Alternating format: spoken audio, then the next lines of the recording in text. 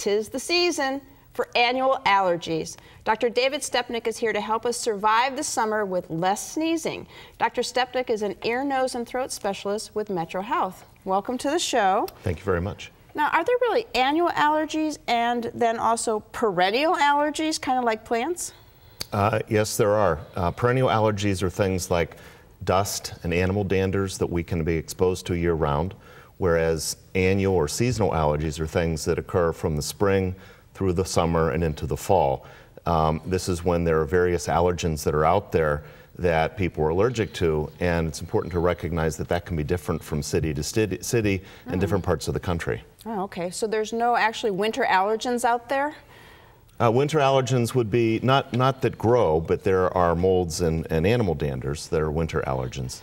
But the people who have the grass allergens and stuff are probably happy to see winter come, huh? They're very happy. Actually, the first hard frost of fall is often something they look forward to. Okay. So what kind of allergens are out there right now?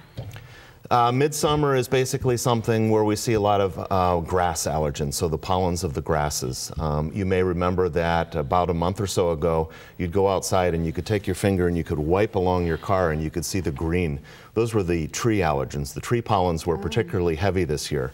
And in fact, I had a number of people that would tell me that they're not allergic, but they would come in with typical allergy symptoms that occurred from the tree pollens. And then later in the summer, we see things like ragweed and different weeds that come out and mature. Okay, but in Northeast Ohio, we get so little warm weather. It's here for such a short period of time. We don't want to be stuck indoors. So there's something we can do to make the allergens not quite so allergic, I guess? There is. Obviously, one of the most important things is avoiding the pollens and whatnot. So that would be remaining indoors, and particularly with an air conditioner on. But we don't necessarily want to do that. So when we are outside, one of the things to do is to try to limit the time you might be outside, or when you come in to wash your clothes. If you've had heavy exposure, maybe taking a shower. And sometimes saline or saltwater sinus rinses can actually help, because the longer that the little particles stay inside the nose, the more of a response that we'll see. So that can be helpful as well. Okay. Are there any medications that are useful? There are several over-the-counter medications. Fairly recently, the nasal steroids, which used to be prescription only, were released as over-the-counter. Those can be used. It's important to recognize that those don't work right away. They take a while to build up, and you have to use them regularly. People should be very cautious not to use decongestants like Afrin, which can be addictive. One of the ones that's commonly taken is an antihistamine. Those are pills. Those act very quickly. But they have a short duration of action, basically a day or so.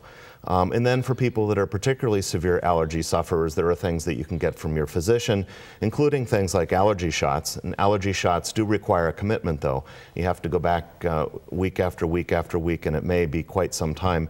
And at MetroHealth, we actually offer something like allergy shots where you get it by something that's put underneath the tongue. And I think at this point, we're the only provider in Cleveland that does that. A little nicer than a shot, huh? It's nicer than a shot.